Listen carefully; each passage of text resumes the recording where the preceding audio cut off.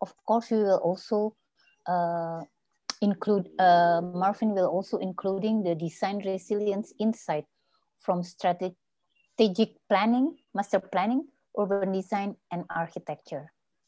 So, Marvin, the floor is yours. Okay, and terima kasih, Widi. Oh, kembali. Yes, selamat tengah hari. Good afternoon. Yeah, as what has been mentioned by Widi, I'll be sharing those slides. Let me just share my screen.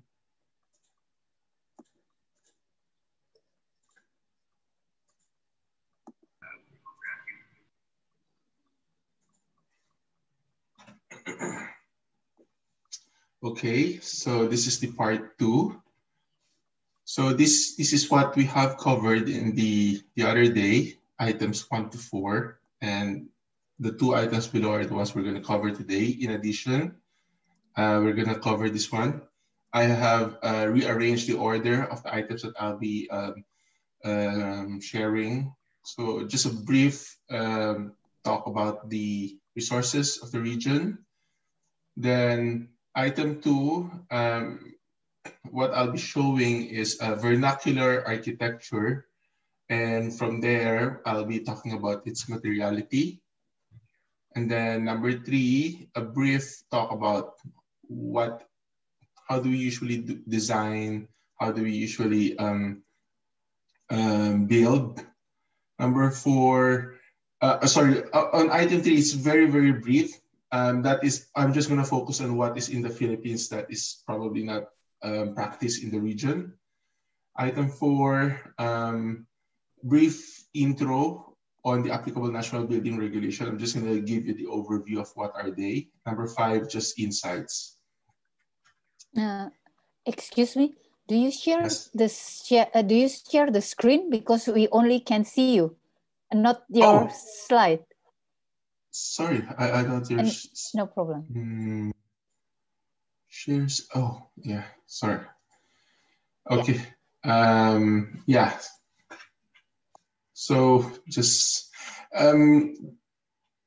by the way, the reason why I took this photo as the first one, because for Filipinos, this is the image of bayanihan. I talked about bayanihan in the previous talk about the like a collective identity, collective brotherhood. It is an image of how Filipinos are resilient hundreds of years ago. So basically, if a place is deemed risky, they could relocate towns, they could relocate their dwellings. And this is a traditional Filipino house, which is the Bahay Kubo. And in the Bahay Kubo, what you would see is the walls and the roofs are made of nipa leaves, dried nipa leaves. And they are on stilts. That is, I will explain later why they are on stilts. And what happens is, if a place is deemed risky, then the whole community will gather around to help that family move its house. So that is, for me, an image of resilience. So this is items 1 to 4 are what we have covered the other day. This is what we're going to cover today. I rejig the order.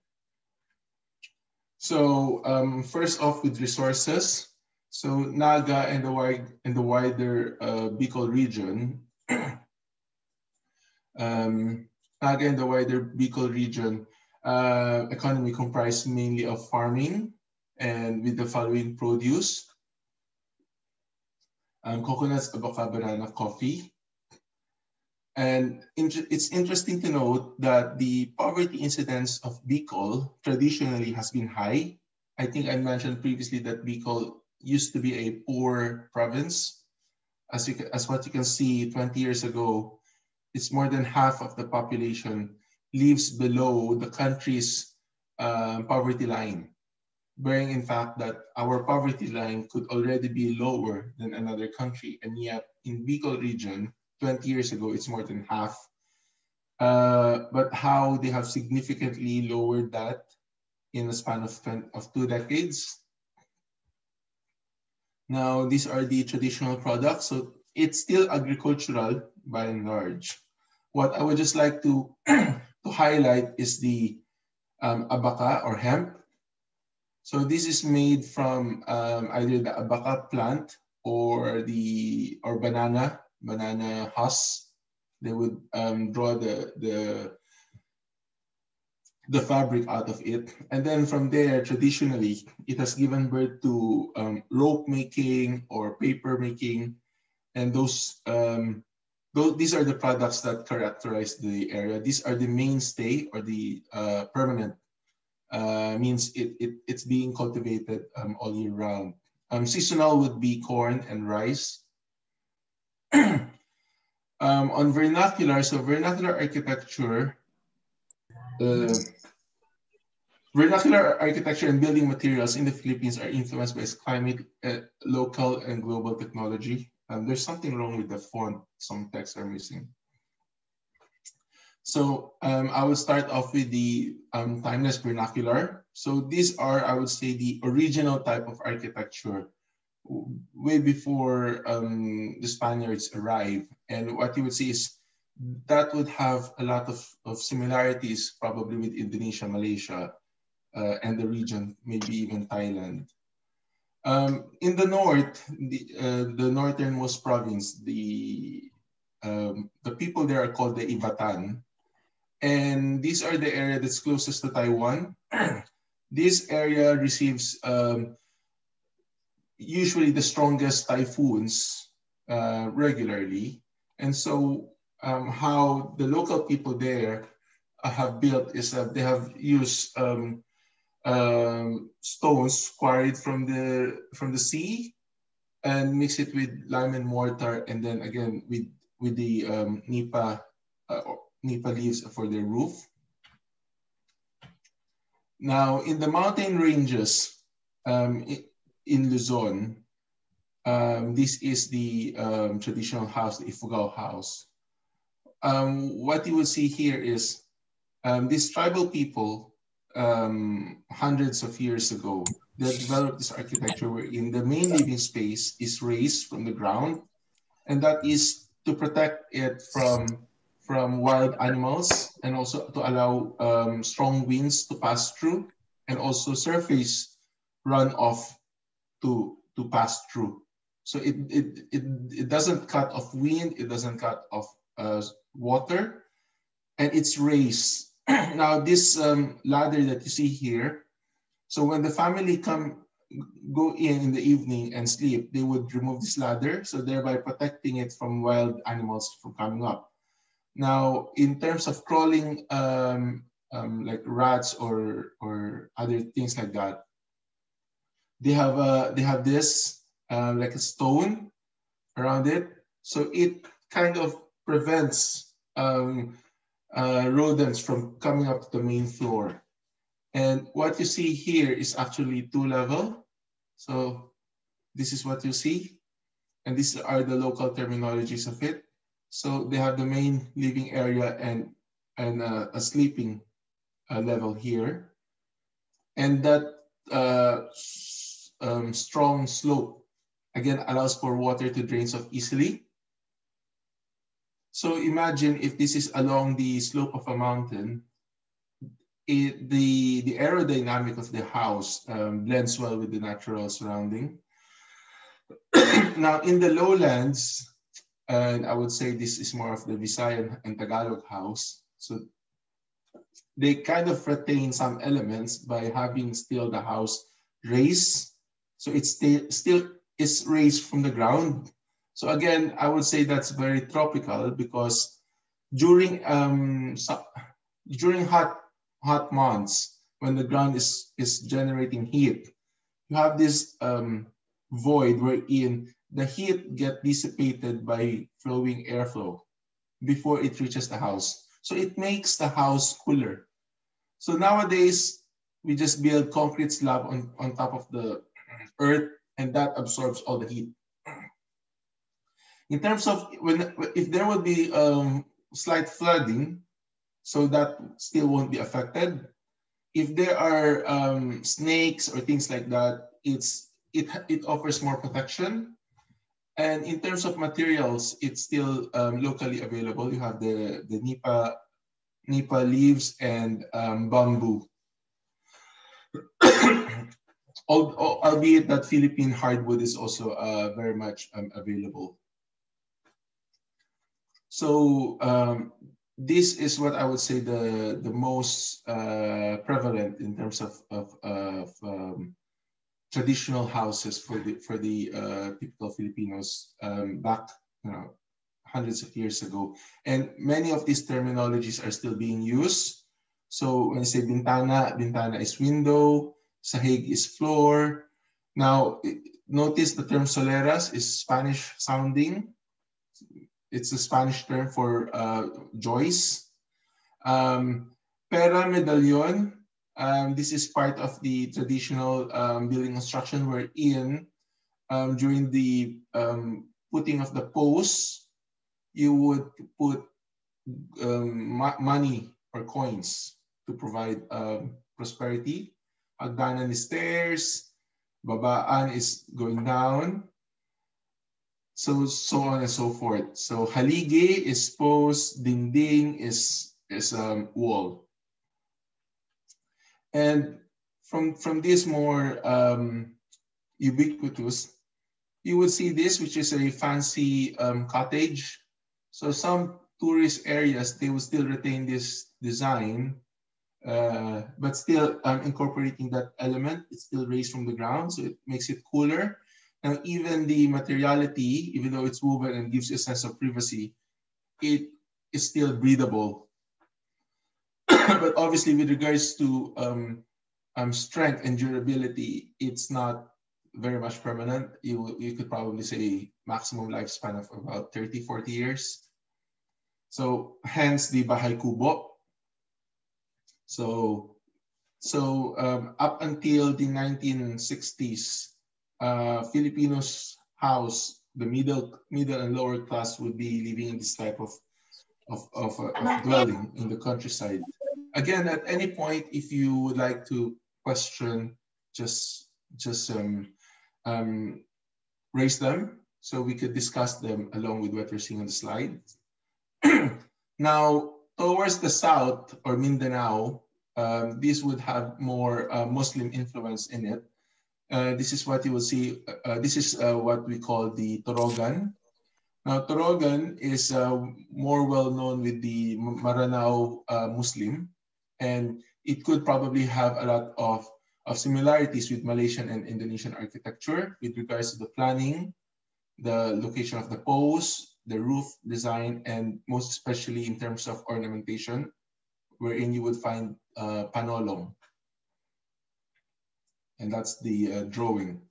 So how similar it is or how different it is, you could also let me know. This is what I know from my country, but obviously it would have similarities and iteration with Indonesia.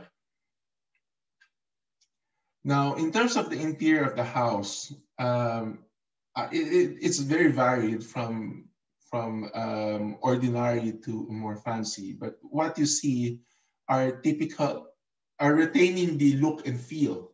So the look and feel is you would have this very airy, you could probably say loft space, wherein hot air rises up and it gets blown away. It's a house that is very much breathable. So even the walls, wind could pass through. And if rain touches them, they would just glide down. And the floor are made of bamboo spars, basically a bamboo that has been cut and laid horizontally. So any water that you spill, even from inside the house, it would just drain because the house is raised from the ground. And and this is a more fancy iteration of it. And still the usage of same bamboo materials for furniture, the same nipa leaves even for, it's not even for rug, which we call banig. So this woven rug, we call them banig. And even the patterns I suppose that would have similarities with Indonesia as well. And to even fanciful resort, so still retaining that design, that airy loft space there, the use of traditional materials, even for fancy furnitures, is what you can see here, and still allowing the house to be breathable and open as much as possible. So that is against the wind, against the hot summer months, against rain. So the overhang of the house is very much longer. So even if it rains almost 45 degrees, the rains will not come in. Maybe mist would come. And even typical restaurants.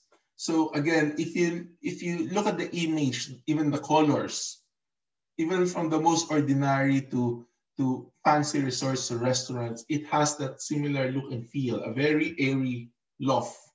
And that gives us a sense of grandness. It's if I would say compared to UK dwelling, it's big outside, but all the rooms are very small because it's very cold. So you want to retain the heat generated by body. In Southeast Asia, it's always very much expansive. And that's how we project our grandness. And even playing with our local building materials to achieve that purpose. And even the pendant lightings are made from traditional materials. So even with all these images, if you translate it to modern contemporary structure like an airport, this is our airport in Cebu, it still has the same feeling. So when you come in as an ordinary Filipino who doesn't live in a fancy modernist house, this series of slides from a very ordinary house, even going to an airport, still has the same look and feel. You know? And coming from the Igorot house, the one that I mentioned on still, it has that same feeling. You're looking at the soffit of your roof. So that is the image, I think, of a vernacular. So that's why I call it timeless, because this is what I think Filipino at the barest soul is, which would be very much similar to its Southeast Asian neighbors. Now, when the foreigners come, when the Spaniards arrive, then the Americans, they brought in their influences. So, and this is how I would coin it as celebrated colonial, because when we talk about nostalgia as Filipinos, or if we talk about being fancy, being rich, being wealthy, we always allude to this type of architecture.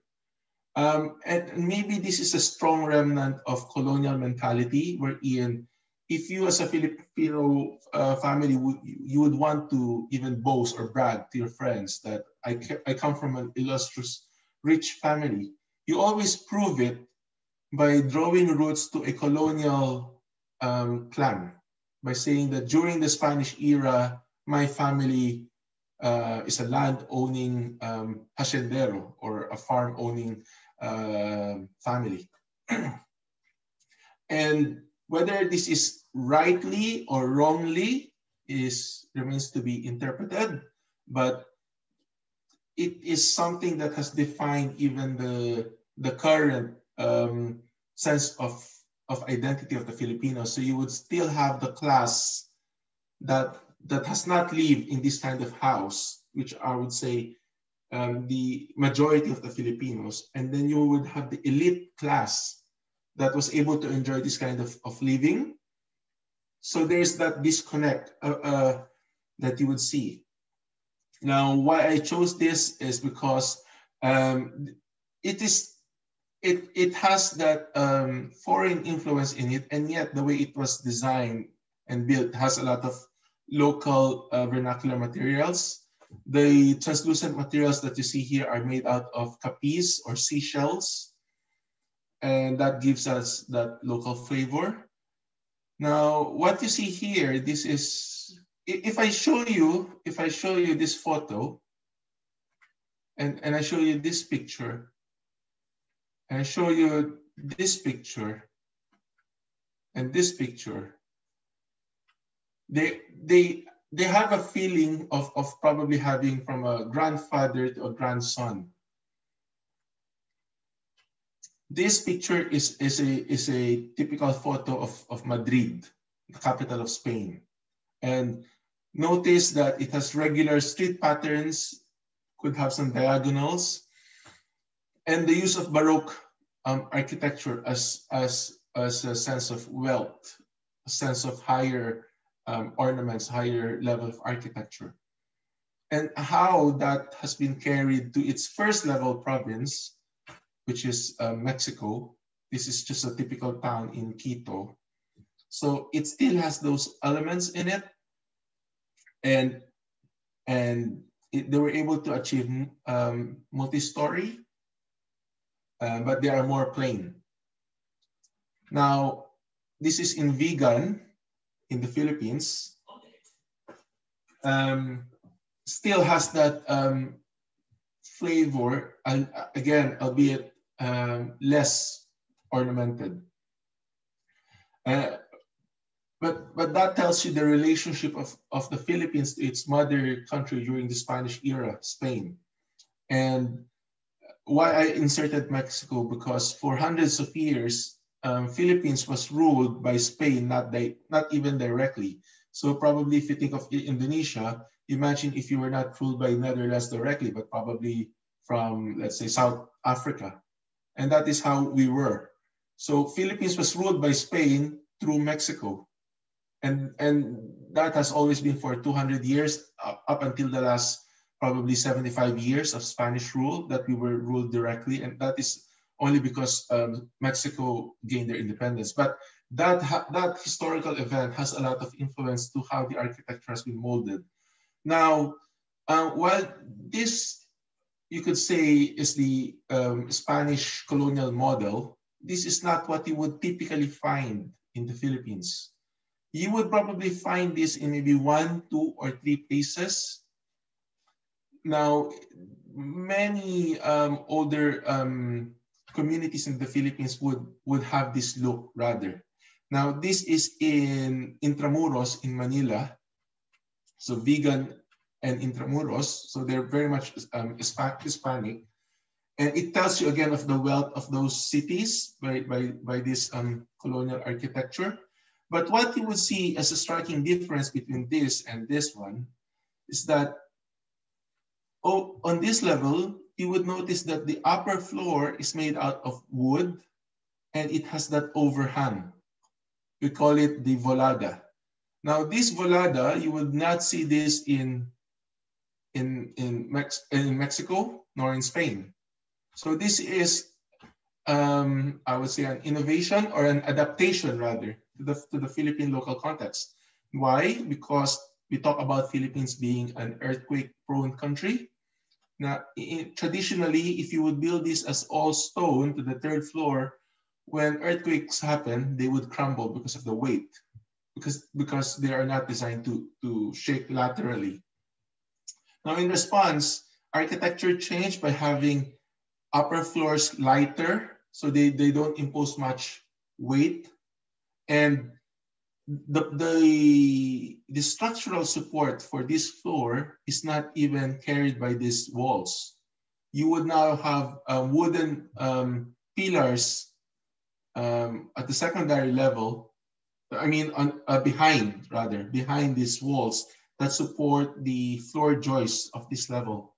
So what that happens is, imagine if this is the lower level and with the walls made up of stones or adobe, then this is the level that is made up of wood. Now, when earthquake happens, these two would shake independently. So the risk of this walls getting so stressed and crumbling down gets lesser because they don't essentially carry the weight of this level. This level is supported by interior posts, which is also made of wood. So they shake independently. And that's the adaptation to it. So notice this kind of design is also replicated by other houses there. And this is, I would say, a wealthy Filipino house. And looking at the design of this is probably built in the early 20th century. This is already when we already have a change of colonial masters from Spain to America. So, but you would still see remnants of design from the Spanish era, and then the advent of probably Beaux Arts or Art Nouveau in the ornamentation of this design, or even neoclassical by those column capitals. But you would still see elements of the balcony and the volada in this design. And notice that the brick wall for this building is only on the ground floor. So even if this house experienced the strongest earthquake, maybe intensity 7 or 8, even if this brick wall did crack and crumble, the house would still be there. Now we talk about the house being breathable in terms that you can open. And you would see here, these are what we call the ventanilla and the ventana. So the house, the facade of the house is operable. You can always open it as much as you can and close it. Now, when you experience strong rain and yet the temperature is very hot, and I suppose you could understand this. I suppose if I'm talking to British audience, I could never make them understand a condition wherein it's raining very hard and yet the temperature is very hot. But obviously for us in Southeast Asia, we know that feeling. And it's very hot, it's raining hard, and humidity is very high. You're inside your house feeling sweaty and sticky. So how this house responded to that is the windows can be closed so the air will not go in, and yet the ventanilla could still remain open. So the cool, breezy air could still go in. And that to us is a sustainable design that has been designed hundreds of years ago. But if you look at a typical building now, you don't see these elements now. So earlier when you asked me how is the state of vernacular architecture to contemporary architecture, I would say our identity is lost because we don't build this way anymore. And again, these are the common examples that you would see of a colonial house. So again, the usage of that thick adobe stone walls and a light and airy breezy first floor. Now this first floor is the main floor of the house. This is where all the occupants live. The ground level would be what we call for the carruaje or the carriages, and also the bodega or the storage. So typically families who get to live in this house are the hacienderos or the land-owning families. So they would naturally store their valuable produce within their storage area and their carriageways, coachways. And even the entrances, they would usually have a side entrance going up rather than from the front. So it has that sense of grand arrival. In terms of materiality, the way we design we use our brick is similar to probably Mediterranean. So again, that's Spanish influence. So you would see several examples, but the look and feel are the same. And this is the inside. So you would see this is the ventanilla. This is a closed ventanilla, and this is an open ventanilla. So it allows, again, the air to breathe in and out. The windows, the ventana, you have the first layer over here, wherein you would have your capiz inlay. So that is, when you shut it, it blocks off the air, but still the sunlight gets permeated in. So you have the translucent facade. So imagine that technology then.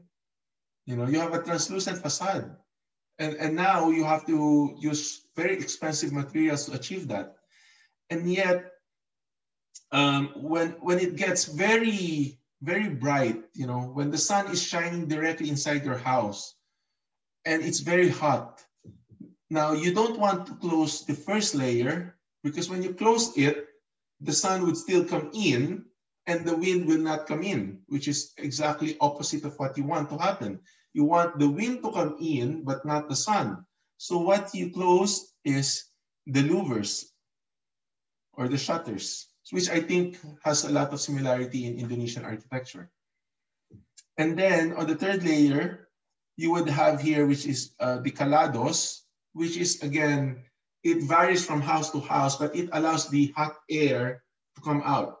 So basic principle of sustainability design, you have cooler air coming in, getting hot, and then coming out. And why I said that this is celebrated colonial is because inside this picture, you would see that they are trying their best to replicate how a wealthy house in Europe or in America looks like at the turn of the century, by having these metal ceiling panels and carvings.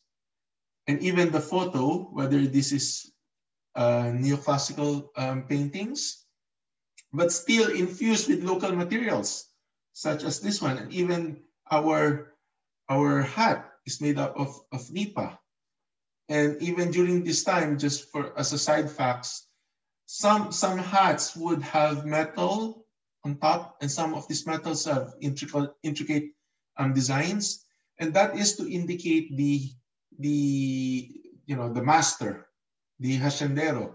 So when he goes to his farm, and he could be growing rice or sugar with the plantation, maybe even higher, or maybe his head level, this metal piece would attract the sun, the sunlight, it would glisten. So that is a signal to his farmers, to his laborers, that the master is on the side. So you better get your act together because the master is around.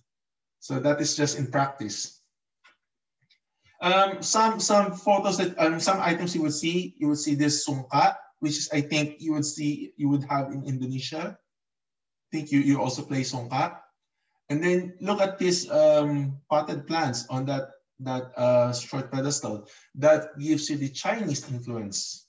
So you have the Chinese, you have the Southeast Asian, you have the European, and then Filipino, if you mix them together. Now, with regards to master planning, sorry, I have not talked about the Spanish planning law, which is the Leyes de las Indias, but I think I briefly discussed that in the first lecture. Now, what I would discuss here is the City Beautiful movement. Now, this planning that you see is not in the Philippines. This is the plan for the city of Chicago, US, by Daniel Burnham. And how you would notice is the orientation against the body of towards the body of water, that grand public government space, grand boulevard, and then from the landmarks you get dissecting roads and boulevards, avenues, and then over a regular pattern street. Now, this planning has been romanticized by the same designer, Daniel Burnham, in Manila. Now, this is Manila Bay on the south. For orientation, the north is pointing to the left, the south is on the right. So this is the west, this is the east. So how it's been designed is that this is the river, and this is the Intramuros, which is the colonial city. Where he built is the moat of the walled city. And he used the same design, that grandness of public space. And he envisioned that whenever the sun sets, it would give that dramatic view to the government center. And then you would have the regular street and diagonal diagonal boulevards with rotundas. And this has not been completed. This has not been effected 100%, at best maybe 50%. And this is what we have that you will see now. This is our national mall, if you're talking from an American perspective, which we call Luneta. So that is that boulevard that is facing Manila Bay. Now, why am I showing this is because from our collective sense of whenever people say master planning urban design, people still romanticize this design by saying, oh, that is the grand plan, that's the beautiful plan. But whether this is still relevant 100 years from ago to now remains to be discussed and studied. And I would sum this section with this picture. This is the picture of the Philippine Post Office building. And during the American time, postal service is like our internet now. So that's the nerve center for commerce and trade. And notice the heavy use of neoclassical design. Now, this building, interestingly, was designed by a Filipino architect who was educated in America during the American time. And what you would notice in his career is that when he designed this, he followed the American textbook. He was told, bring America, bring that sense of power from America to the Philippines because we are now your masters. And yet, towards his latter career, he said, maybe I should design with more Filipinos in mind because albeit that this is grand, this is beautiful, it projects the power of the state, of the government, sense of order. But nowhere in this building you would see the Filipino ornaments. So if you're a poor or the majority Filipino class then, you will never identify yourself with this building. To you, it's like alien spaceship landing onto your land. So when he was commissioned to design a theater, so he thought, okay, I'm gonna design it in terms of planning, learning the models that I learned from the West. But then the ornaments, I'm gonna infuse it with many Filipino items. So if you would have an interest to study this building in detail, you would see the patterns are very mixed. It's like a hodgepodge of Filipino ornaments. You would see patterns from the Igorot tribe. There are even statues of a naked Igorot woman in her traditional garb, and even the colors. Now, one could argue that the design of this building is Beaux Arts, and yet the way it was designed is very much Filipino in terms of ornaments. And even the ceiling panels of the theater, you would not see acanthus leaves in Europe, but what you would see banana leaves, bananas, mangoes. So that's his way of ornaments. And that to him would say to a typical Filipino, probably a farmer who gets to sit here saying, oh yes, I get to identify myself in this building. Now, this building was designed in the mid-1930s, so that is still within the American colonial time. In the 1960s, and this is the time when the Philippines is already an independent country, and we are trying to showcase our identity to the world. So during the colonial time, we are trying to showcase who we are in our colonial masters. Either we exhibited ourselves in Spain or we exhibited ourselves in US. But this is when we say to the world, to everyone that, hey, we are our own people, our own identity, and this is who we are. And this Filipino architect, Leandro Locsin, designed this pavilion in 1967 or 1970s in Osaka. And he took inspiration from a Filipino fisher boat, a Vinta. And he took that sail and make it modern. And to him, it has a lot of meaning. It showcases the people that we are a country on the rise, becoming a prosperous country. We are no longer a colony. We get to chart our own destiny, and we get to be modern. And yet, even if we strive towards modernity, you would still have that sense of airiness that you would see in even the most basic houses.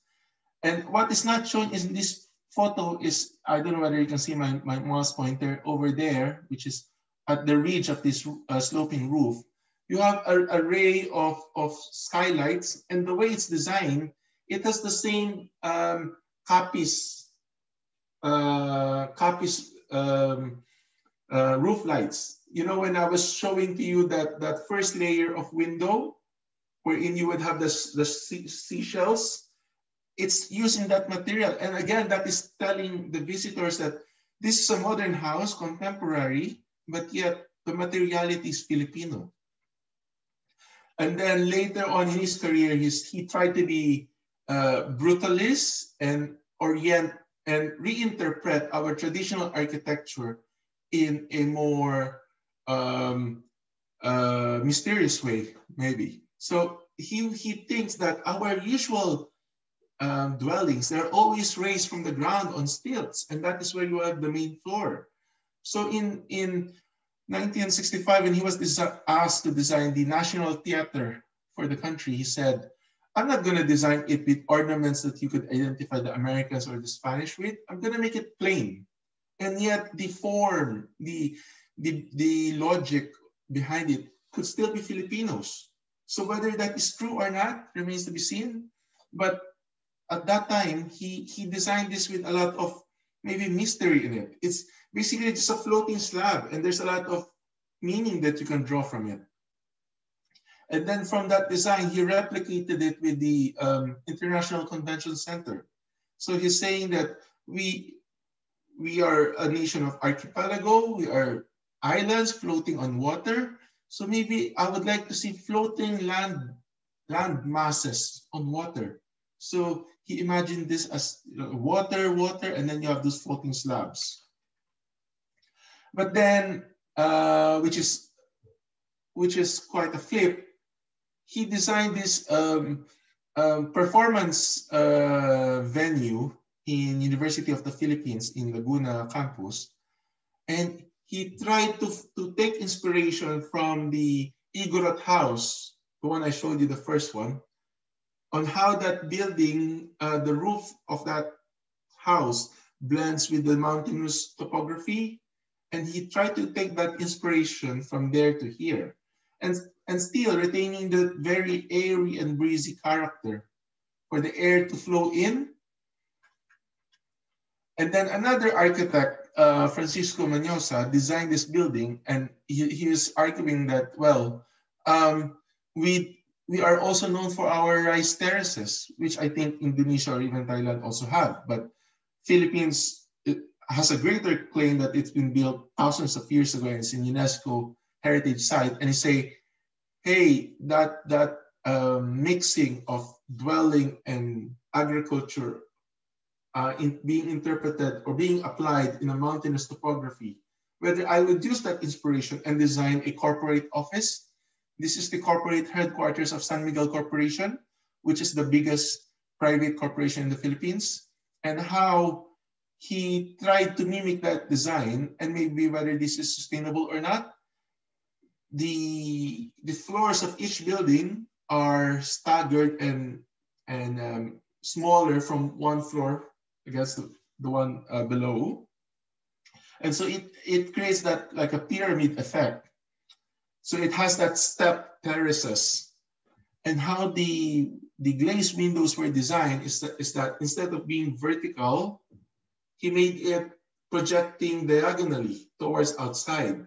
So when he say that when he did this facade window like this, he's arguing that if your window is vertical and the sun is here, the heat of the sun touches your windows and gets dissipated internally.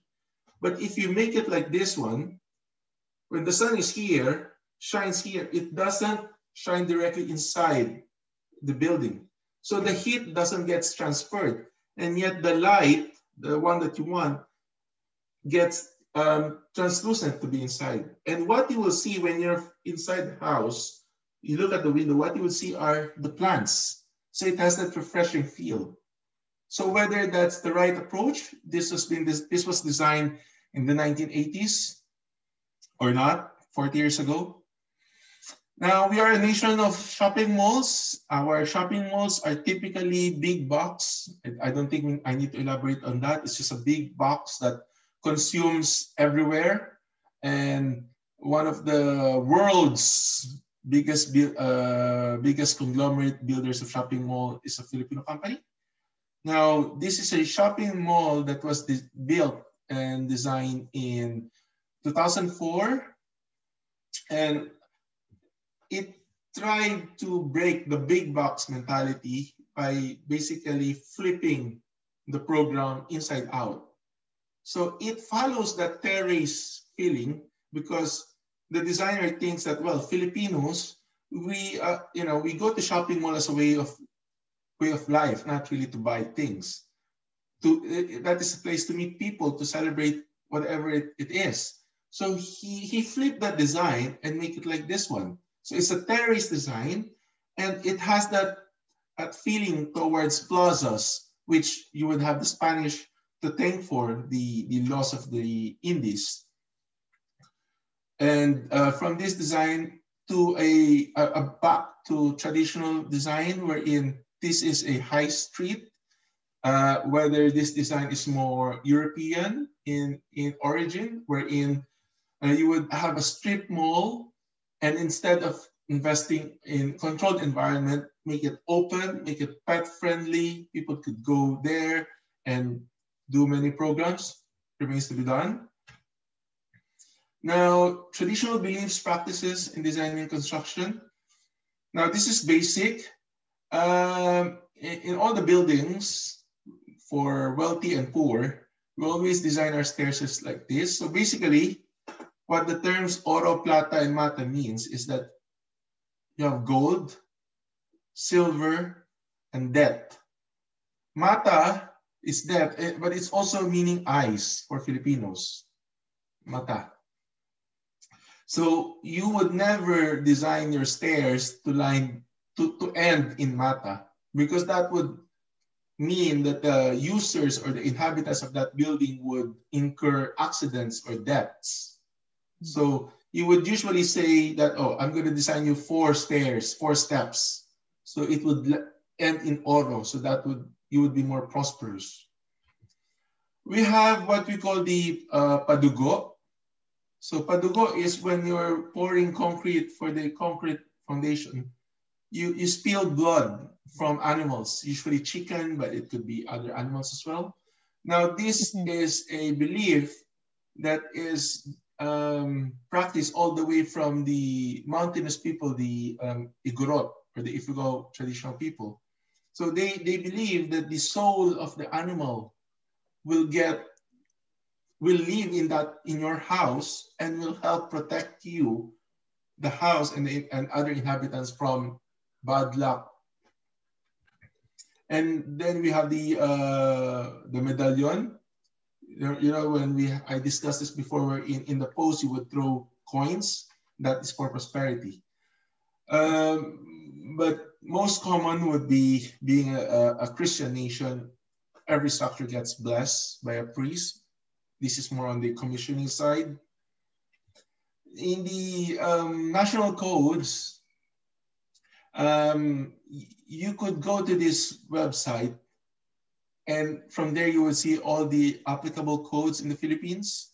So the first one will talk about disabled access, so accessibility law. I'm just going to highlight the ones that are the most important. So you have BP 344. Then you have the National Building Code, Green Building Code. Although the Green Building Code is not it doesn't carry much tooth, not like the one in Singapore. So this is the National Building Code. Albeit that this was promulgated in, I think, 1976, there was quite new implementing rules. IRR, there should be a new IRR for the building code, wherein they didn't change the law, but they just reinterpreted it with guidelines. This is the fire code, which is Republic Act 9514. This is the newest version. And then on environmental, when you would do developments, large-scale developments, especially on greenfield site, you will be asked to produce environmental clearance compliance certificate, most importantly. So you could just go to this website. Now, resilient design and policies insight. What I would just show here are just random thoughts, probably some from other project examples.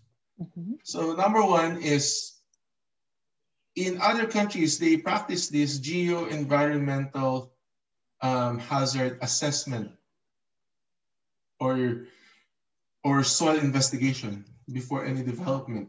And this is something that is not very much practiced in Philippines. So it's important to understand the site that you're building on by studying the soil condition, whether there are services or probably whether it was an old landfill site and things like that, so, because that could affect the health and well-being of the inhabitants, even the structural design. Flood risk. This is a local flood risk map in the place where I live. You know, this is my house near the river. Now, what you will see here is that here in the UK, they have developed, because we are a country that, I mean, UK is a country that receives much rainfall as well, and yet they have crafted their usable land by demarcating which are the flood-prone areas and which are not. So you don't need to even build flood defenses, but just restricting developments there and just saying that, oh, when it rains, it floods and all the flooding area will happen on this. So basically don't build there, don't build in this area. So you would notice why some of the developments are like patches. They're not continuous. And they provide that green belt break between communities. And it's a natural floodplain. And these are other stormwater management. You could compare the different strategies from gutter flow, whether you could retain surface runoff on a more localized manner, bioretention, instead of irrigating the plants, or a bioretention basin, or with a planter or constructed wetland. So these are what I would say a sustainable drainage solutions, or SUDS. So this is a housing development here in the UK wherein they would just leave this space in the middle, and that is a natural wetland. I'm not sure what in the Philippines this is heavily practiced. I'm not sure in Indonesia either. But does it affect land utilization? Well, you can say yes, but then you would think that, albeit that you lose that opportunity to develop this land, if you're going to build on this land, and then you would have to fight flooding forever, which one would you choose? Have you really maximized your whole country? What usually ends up is you have a big space that is 100% developed, 100% concreted, and a big space that is virgin forest. Now, during extreme rain, all the rains from here flows into the urbanized area, and the water has nowhere to go. But if you were to have this, it would minimize, instead of, because the Philippines or maybe Indonesia, we have this thinking that, oh, we are an archipelago. If it rains the hardest, it would just drain off to the sea. But you have to remember, Naga City is in a basin. It's not coastal, and it's surrounded by mountains. So when you investigate that, please investigate, do they have this system? Have they thought about this? Now, they are lucky that the city size is still small, but would you allow that city to just organically grow like a cancer? Or would you provide a green belt, but still offer new developments, satellite developments? in this project that I had before, what we had here is this project, by the way, is an industrial park. And for designing industrial park, client would say, I want it 100%, make it 100% usable. But you have to design with the elements. So very basic solution, where's the prevailing wind pattern? Orient your building so you don't have to fight with them. Minimize direct east-west sun principle, so because that is the hottest, so you put your corners facing them. Thermal comfort, these are very basic. Pedestrian shading, then reduce providing drainage for surface runoff by making things permeable where possible. Rainwater, gray water harvesting. I think this has been quite common. In the UK, we have this system called the COBE, where in one system, the design, the building, and the operation of a building is seamless. You have a system that marries them.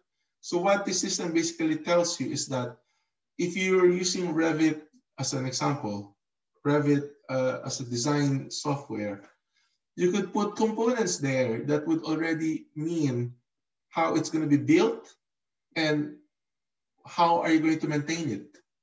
So when you put, let's say, a wall system, that wall would have those properties in them. So when you design it, maybe you're just drawing floor plans, but that wall in that floor plan has that information in them. That's when you transmit that document to the contractor. He would receive that traditional floor plan, but at a click of a button, you could say, what are the building methodology of all this wall system? And that software would extract all of them to documents and tell the contractor. And then from there, from that same file, you could, at a click of a button, say, for example, all the lighting fixtures that you're going to put in there. Maybe that lighting fixture would say, this would have a lifespan of how many years.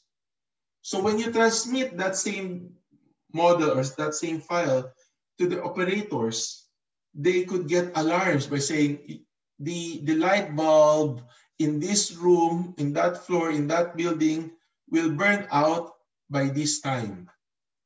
Maybe in 10 years' time or in 5 years' time. And maybe 3 months before that, the operator would get notified by saying, hey, I need to buy a new bulb.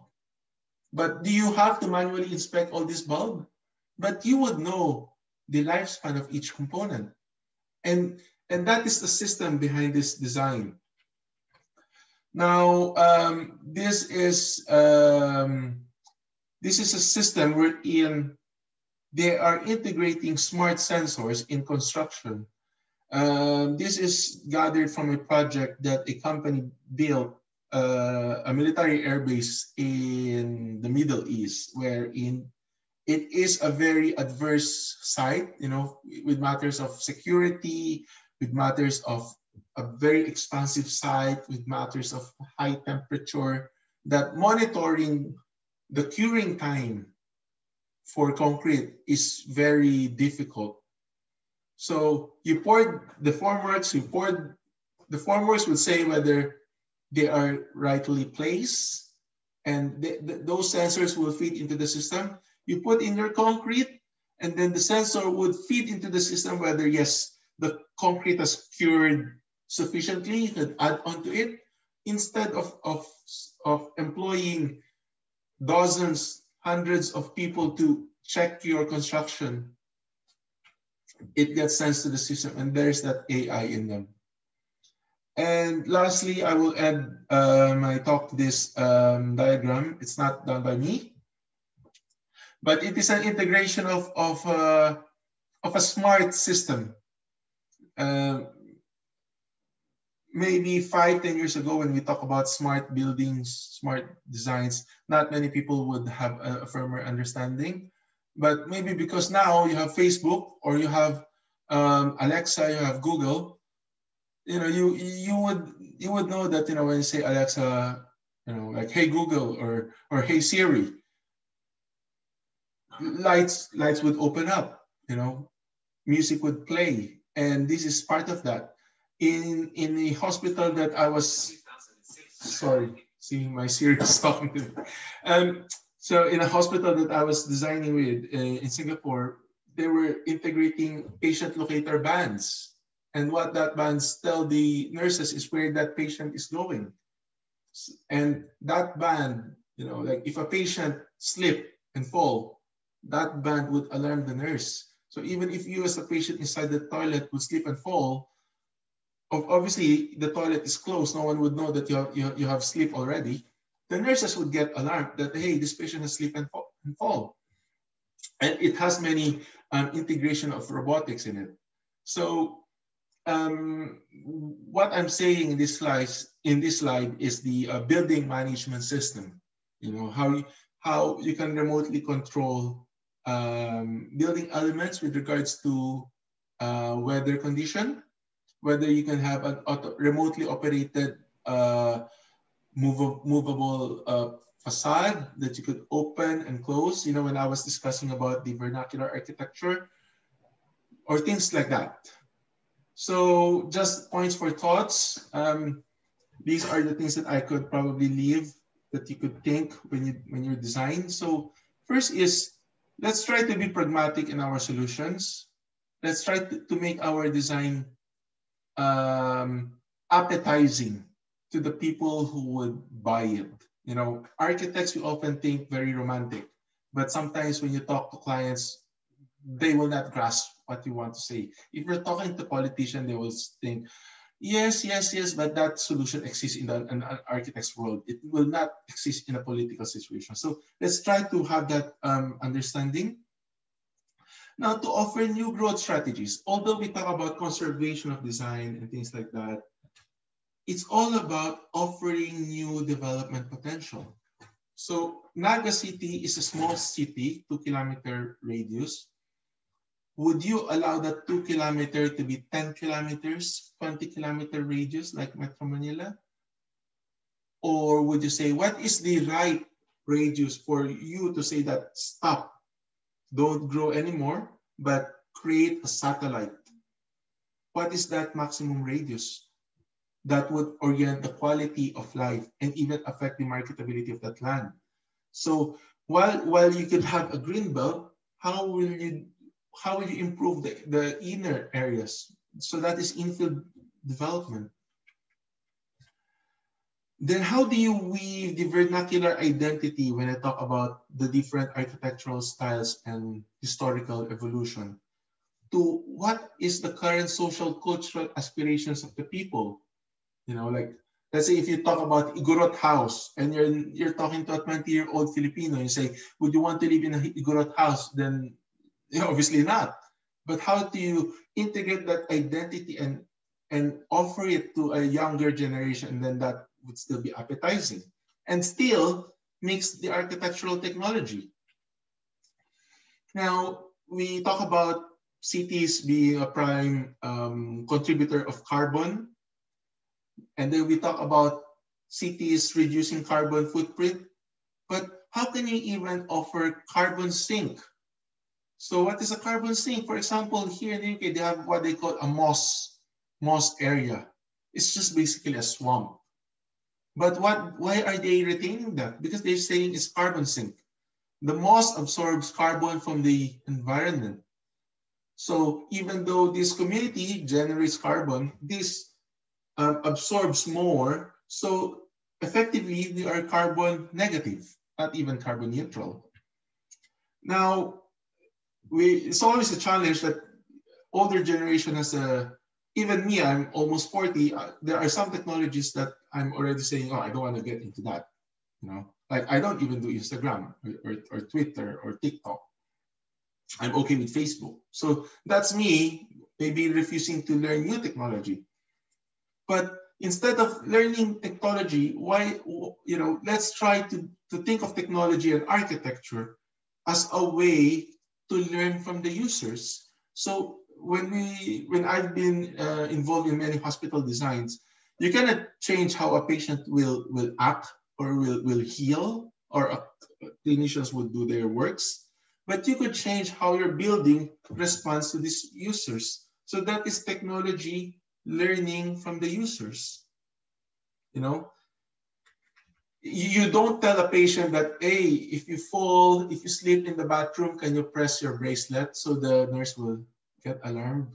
No, that's learning from technology. Instead, you tell the bracelet to learn from the user that if that patient falls, the nurse gets notified. So that's technology learning from the user. In the UK, they're quite strict with landscape view impacts. So basically, and this could be helpful in your project, you have Mount Isarog, a prominent mountain near Naga, and maybe you could say, hey, that is a prime view. Let's protect that. Because if you build this with all, let's say, 6-story building, if I'm walking on the street, I would not know my orientation. But you will not restrict development by saying, hey, everyone should just build bungalow. So what you would do is you celebrate a frame view. You offer constriction and delight. Maybe as you're walking along the street, you will not see the mountain. You will appreciate the built environment. And then you arrive at the plaza, and then from there, you will see the mountain. And then it gets repeated. And that is how you experience the city. You experience the local flavor, that's constriction. You go to a plaza, and then from the plaza, you think, hey, where am I? Then you look at the mountain. Oh, I'm probably at this area of the city. And that is without even using GPS. Then from pedestrian crossing to wildlife bridges. It is interesting, even here in the UK, when I was doing a master plan for an industrial park, again, industrial park, but then the planner asked me, you have to provide habitat linkways in your estate. And imagine, every space matters, and yet you have to allow for 3 meters just for natural wildlife to cross. And that is resilience, because you don't want to spend money putting them in a conservation camp or putting them in a zoo. You want them in their natural environment, but you also want to coexist with them. Yeah, so you have to think, it's not just man crossing the road, also wildlife. And this is relevant today, from COVID shielding to new norm planning. You know, before COVID, we always talk about cities as intense, compact places with high number of occupants. When lockdown happens, everybody wants to escape the city. Those who live in the countrysides get to have a better lifestyle than those who live in the city. And that is new norm planning. You have to think about that. How can you make the, you know, when lockdown happens and all the shopping malls were closed, what form of exercise, what form of entertainment can you avail of? It's just your neighborhood park. If you build your community, everything developed with the shopping mall to feed the recreational needs, is that sustainable under the new norm planning? Or would you have pocket parks that could also act as a sustainable urban drainage solution? And this is what I'm saying. From enclosed leisure retail centers to outdoor recreational expanse. And take note of the word expanse. And that is a luxury. And then this is the last. It's not only, you know, Filipinos, we always say, oh, we are like a bamboo.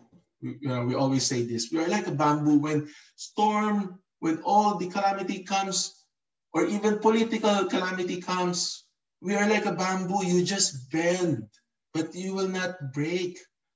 But that is a good mentality. But why can't you adopt something better? Yeah, you bend, you did not get broken, but it's all about how do you build back better. You know, when we discuss about Leyte, did they change how they build back? So that's the last. So at this point, I would love to hear your questions and reactions. Thank you, John, for the nice presentation, and also enlightenment towards how we should, or ideas how we should make a new resilience building or resilience design. Any question from the floors? Yes, there's already some questions. Yes, please. Yes. I have, I have lots of time today. Okay, so Syed, you can just ask directly, please. I don't have meeting soon, so just... Yeah, thank you, John. Okay, thank you, Bu Widi and Mr. John for the opportunity. So I have a few questions that I want to ask to Mr. John. Okay. The first one is that I noticed how some vernacular houses in the Philippines uses bamboo as a material. So my question is, are there bamboo industries in Naga or Bicol region specifically? Because after reading a few profiles of Naga City, I haven't found yet regarding bamboo plantations or industries in Naga. So are the bamboo imported or taken from elsewhere in Philippines? And then the second question is regarding the government structure in Philippines. Is there an administrative or leadership body that is lower than the barangay? Especially maybe in the neighborhood level. So in Indonesia, we have something called RT and RW, which is kind of a leadership body that governs the neighborhood. So is there some kind of leadership official that governs the community in the neighborhood level? Thank you. Okay, thank you very much. Okay, first of all, about the bamboo. That is a very interesting question. And to my knowledge, and I hope I'm wrong, there is probably no bamboo plantation, but bamboo is abundant. So that's why, because of its abundance, that it can grow anywhere, everywhere, nobody bothered to farm it. But obviously, as we modernize and industrialize and get more developed, that could become a scarce resource. So whether that's a way of the future, but that is just very interesting question, because maybe we think inside Philippines, oh, we have lots of bamboos, but when we gets asked, have you ever exported them? Then we say, no, never. But if you talk of Thailand, Malaysia, or Indonesia, you guys are exporting bamboos as part of modern building materials. And why can't we? I do not know. So maybe that's failure, failure to think of the right way. Second, government structure. So our government, I'm trying to think. I think it's very much similar to Indonesia. So we have a presidential republic system. So we don't have prime minister, we have the president. So the president is the head of the executive power. In a parliamentary system, the executive who implements the law and the legislative who drafts the law are one. In our system, it's separate. So the president and the agencies under the president, they just implement the operations. The legislative is the one who drafts the law. Now that's at the national level. And in the local level, how it's structured is we have a governor which governs the province. In Naga, you have Camarines Sur. Then underneath in the executive branch, okay, the executive branch, you have the governor, which governs the Camarines Sur. You have the mayor, which governs the city of Naga. And then under him, you would have either the councilor, you would have the barangay chairman. Barangay is our form of community, and depending on the sizes, I think that is the smallest that we have. because the idea of barangay, it's something very vernacular. It's barangay actually comes from the word balanghay, which is a wooden, which is a boat that inhabitants from Borneo use. And it's revolving around the context wherein everybody in a barangay should know each other, could have family relationship in that. So the answer is no. But in terms of operational at the barangay level, the barangay chairman are usually like elders. But below that, you have the Sangguniang Kabataan, which is just search SK Barangay. So SK, these are the local youths. So they are supposed to complement the adults from grass-based ideas and solution coming from the youths. So that's the SK. So these are all the executive. Then the legislative, you have councilors, congressmen, and so on and so forth. Yeah. Okay, other questions? Okay, thank you. Syed, do you still have any questions? Yes. I've read on the internet that barangays could be formed by something called purok or sitio. Yes. Can you explain about purok and sitio? Is that an official? Okay. Yes. Purok and sitio, these are not really political body, but that is more for a locational basis. You know, we don't have a purok lead, a sitio leader. Maybe previously before there was a purok leader, but that is not elected. Maybe that is just a local elder. But a purok or a sitio is more of saying which part of barangay do you live. It's more of a locational naming convention. You know, you say that I live in this barangay in sitio, this one. But you don't say that, oh, I must first go to a sitio level for policy before it can be implemented to barangay. No, I think that could happen in some barangays, but that's not a universal system. Okay. Okay. Thank you for your explanation. Okay, thank you very much. Okay. Thank you. Any more questions?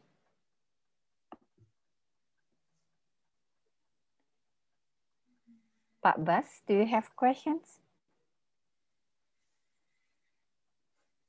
Oh, Oscar, yes, please just turn on your microphone and then you can just directly ask John.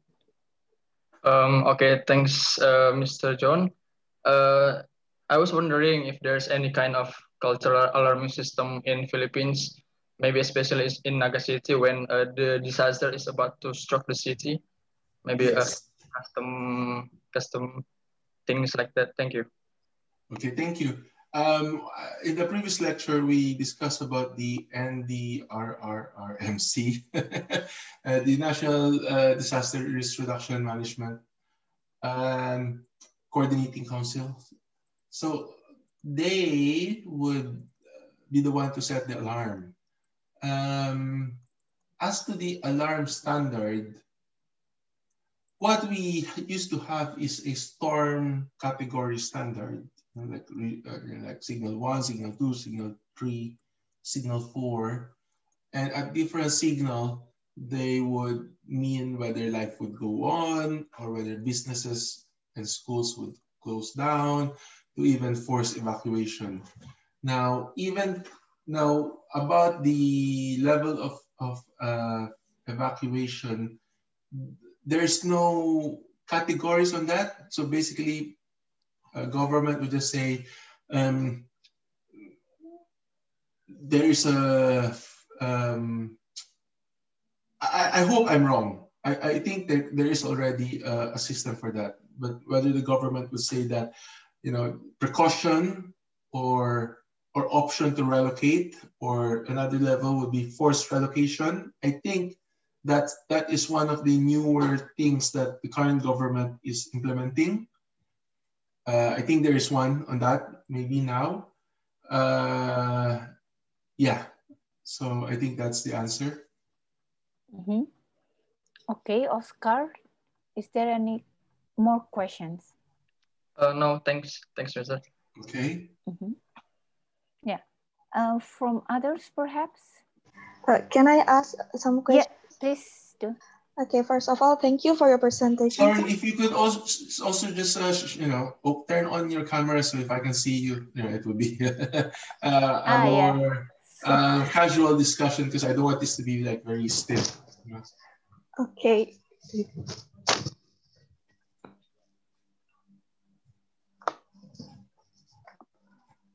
Okay. Hello, Rafida. Yeah. Hello. So I would like to ask some questions. First of all, whether the smart building system you mentioned before, like the concrete sensor, whether it's already commonly used in Philippines, because even buildings in Philippines mostly made of bamboo. So no. I don't think that is, the last part, about the resilience and insights. I don't think many of them are imposed in are being used in the Philippines. Basically, I just gathered ideas from some of the projects that I have seen, from Singapore to UK, and maybe offer it, as an idea to students, that when you incorporate them in your solution, that gives you an edge over other students from other schools. Yeah. But do you think that would be applicable there? Oh, okay. About the formworks, yeah, about that solution. To be honest, the question is our manpower resource lacking? I would say no. Is our weather climate very adverse? I would say no. Security, maybe yes in some area, but not to the point of even. So unfortunately, maybe the answer is no. I'll tell you, in honesty, that system was used in an airbase, project in the Middle East. I think it was in Afghanistan, so maybe it made sense there. Now they're using that in the UK because especially in winter, you tend to be indoors. You minimize your time outside the building. But in the tropics, we get to enjoy outdoor all days. Yeah. But maybe if you can have those systems, and then you could argue to say that, hey, this building system has been implemented in this material, in this building, in this country. What if you put it in another material? Maybe if you put it in your facade, that could monitor the wind condition or the heat condition.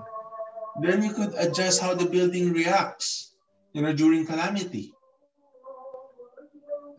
You know what I mean? So that could trigger different sensors, and maybe that could trigger where the floodings are happening or where there's that strong wind. Yeah.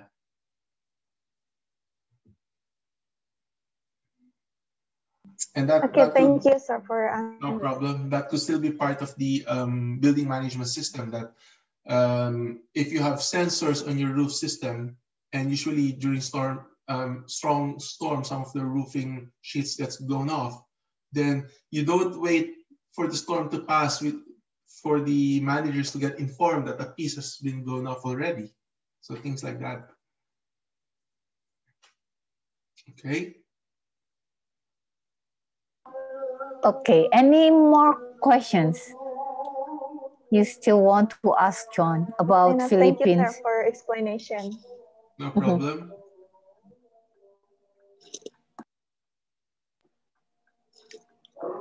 Is there a question, or maybe? Is Aji there? I do think so. Sorry, there is a Yes. quite No loud problem. Hey sound. man, do you have any question or reaction? Very good, man. As always. So, well, it's interesting that actually our vernacular buildings is about the same with Indonesia, and also we share cultural uh, traits also. But since we have a different, what do you call it, colonialism, so we are Colonial masters. colonial master. So we have a Dutch and Portuguese and also Japan, and but you have Americans. So we have a different approach on more contemporary buildings. Well, it's a very good insight. I mean,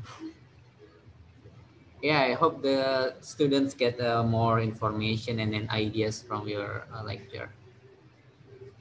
And then I hope that we can win some of the prize. Yes. We About that competition, what still strikes me is I still do not grasp what would they be asking from you? Are they asking you to design a building, to offer master plan, to offer an urban design for a town center, or for climate strategies? I don't know. they have to design an area.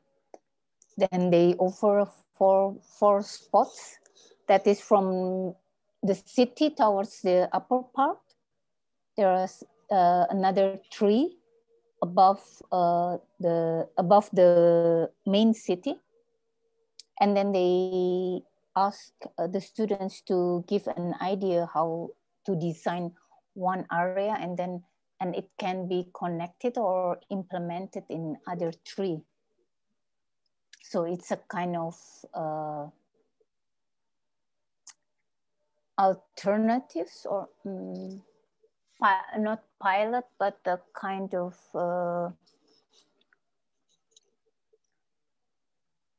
model that can be implemented later on. So currently there is not a defined area yet.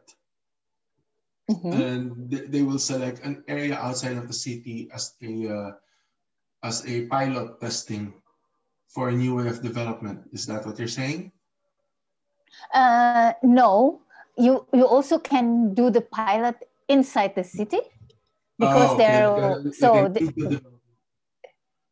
so we do have like they offer us four places, 4 locations, I mean. And then we should see it and should a kind of selection, but how we see it from our own perspectives, how we can make a resilient area, something like that. Okay. And also we could see it from the perspective of architecture, or also from urban side, or building technology. Okay. What I could probably give a steer on is Naga City. We've seen that they very much celebrate the river, and yet their embankment is nothing to speak about. You know, if you're a visitor wanting to see that fluvial parade, there's not even a safe viewing stand. So from an urban design perspective, you are confronted with flooding challenges, which centers around the city. You are confronted with activation of the river without turning it into a dump, and a sustainable solution on that river, and basically a place for new growth. And just by building that promenade, that would have a significant economic gains on the businesses around it. So I think that's a very potent area. I don't know whether it's one of the options, yes or no. Then second is we've seen their downtowns, and it's probably how typical downtowns in many cities in the Philippines are. And basically, there is no, it's not a very safe and ideal streetscape experience with regards to traffic, with regards to businesses. It's quite chaotic at the very least. And as Filipinos myself, that is some of the feedbacks that I've heard to some of the foreigners I've spoken to when they visited the Philippines. They use the word chaotic. So, you know, that's a problem, that is a challenge from an urban design point wherein how can you provide some sense of order in a downtown area to allow the people there to experience downtown area in a safe and enjoyable manner without, but still making it feasible with matters of economy. And there's so many examples in Singapore that you could learn from, you know, all their Chinatowns, Little India, things like that. So many things on that still to be had. Yeah.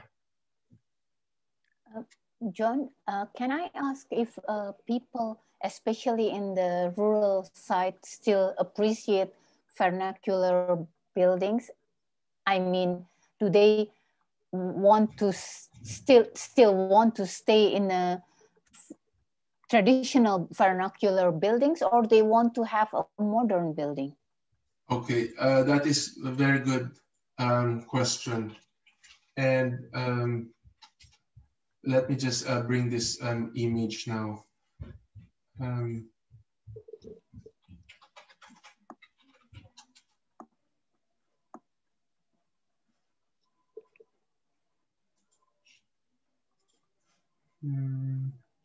Oh, sorry, my screen is still sharing. Okay, good. I'll just show you how downtown Naga looks like. And this is probably what you would understand why I call it quite chaotic. Okay, let's say this one. Yeah, so this is the city center. So you would have, and this is the remnants of the laws of the Indies law. You have the church, you have a town plaza, then you have the buildings around it. And if you look at the buildings, the design are pretty much the same, whether you're from Naga or from anywhere, any part of especially this kind of building, see? So they're all just maximizing this ground level, and yet the secondary level is not activated. The parking area is everywhere. So that is a challenge. With regards to traditional housing, in the slides that I've shown, just go to this.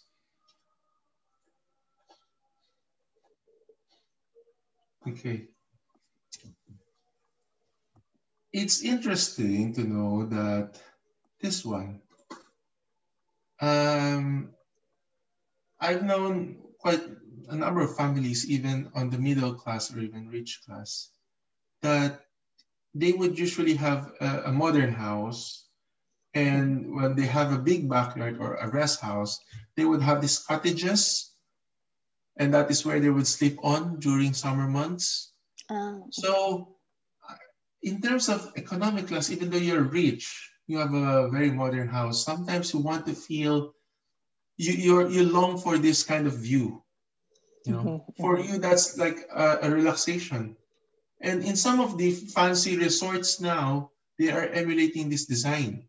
So the challenge is, how can you offer a design that can give you this sense of experience and yet plugging it in this kind of landscape, you know? So that is that's the challenge.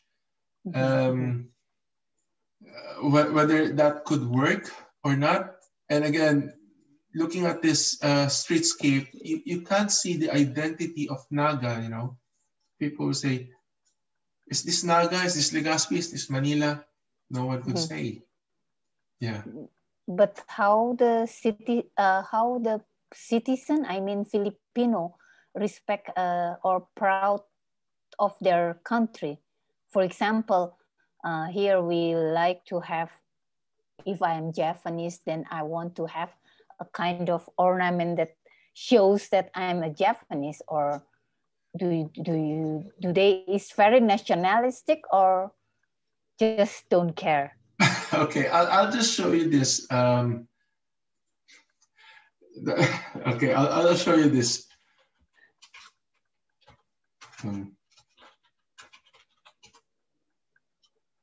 Now, okay, this one. This just came into my mind. This is a master developer, a community developer, and they're developing community housing, different types. And look at the naming of the community. Yeah, we do have You have Bali Tokyo, here. you have Bali, you have Phuket, you have Sentosa, you have Paris, you have Miami, you have Stanford. Nowhere there you would find a Filipino term. Okay. And to me as a Filipino, that is so painful. That is so painful. When you're this, okay, and it's very interesting, you know, like if you buy, let's say, a land here in Miami, and in there you're supposed to design minimalist design. Can a minimalist architecture not be Filipino architecture? Does it have to be like a Miami architecture? And they have this Bali, you know, and they have this Phuket. So again, as a Filipino, I feel so embarrassed to showcase this to you. And whether you as Indonesian, and whether you as Indonesian, do you feel proud or do you feel also the same? But you can see Bali is one of them. You know, like we can say, okay, you have Bali, well, we have Boracay, but why can't we name that area Boracay? It's just so painful. So I don't think I have a further explanation to that, but that is just the most painful thing. You know, so it just tells us that we always aspire to copy our neighboring countries, put their elements into us. We always celebrate them, that we've lost who we are. So when we are talking about this vernacular, I think the most modern I could think of is this airport already. That, oh, at least it has that connection with our vernacular. I remember when I went to Jakarta, I think we were at Terminal, I can't remember, Aji, whether it's Terminal 1 or Terminal 2. But I maybe Terminal 2, yeah, going to Singapore. Yeah, but you were telling us that it was a good airport design, like it won accolades by being a garden airport. And at that time, in 2009, 2008, I can't remember, I was thinking to myself, well, my airport, my image of an airport to me would be silver, you know, color silver, aluminum cladding. To me, that's modern. You know, that's following, you know, if I can see big glass, just like maybe airports in Hong Kong, that would be a successful airport. But maybe what Aji was telling me is that this is Indonesia. You go to Indonesia, you experience Indonesia, you don't experience Hong Kong. But the new airport, it's uglier.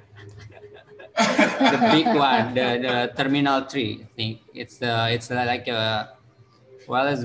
it's super ugly anyway. So it's the first one, the Terminal 1 and 2. I think it's very good, but the new one, it's just like what you're thinking. It's just so embarrassing. Yeah. So maybe you see, there's that mindset shift. You know, maybe when Terminals 1 and 2 were built, Indonesians was very much protective of your identity, that you are saying that we will modernize, and yet we will not lose hold of who we are. We will modernize in this way. We will not just copy an airport that is built in Singapore or Hong Kong or Tokyo. So for us, I'm not saying our airports are good. This is the only airport that's been recently built in this manner. We also have many ugly airports, but maybe that is the new way forward. You know, like you could still go for modernity, but hey, maybe try to find your vernacular roots. And how can a building like this inspire you to build a building like this? Yeah, you don't really need to copy what is in the foreign to be effective. Yeah, this is a modern structure, and yet it's influenced by this experience. You see that roof experience. So those are the challenges with regards to expressions of architecture. And let's not lose hold why they were built that way. When you look at the drawings, you know, it's all about that passive air, passive wind to permeate through our buildings. And I remember Terminal 2 is like that. The departure lounges are like huts surrounded by plants all around. It's just like a cabana or gazebo. So I think that could be a good way to move forward. But if you can offer something like this, you know, because you say that I'm Indonesian, so I have this feeling in my heart would make it. But yet it's infused with all the latest technologies. It's resilient against all the climate. Then I don't see why that is not a winning proposition.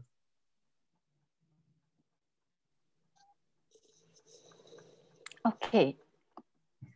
And here we do have a question from Pak Baskoro.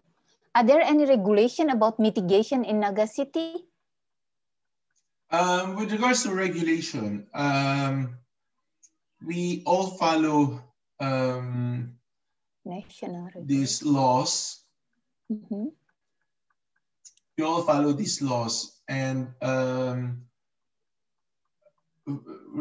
mitigation regulation, no, because how should I say this? There's always a disconnect between the rules and regulation versus what is built on the ground.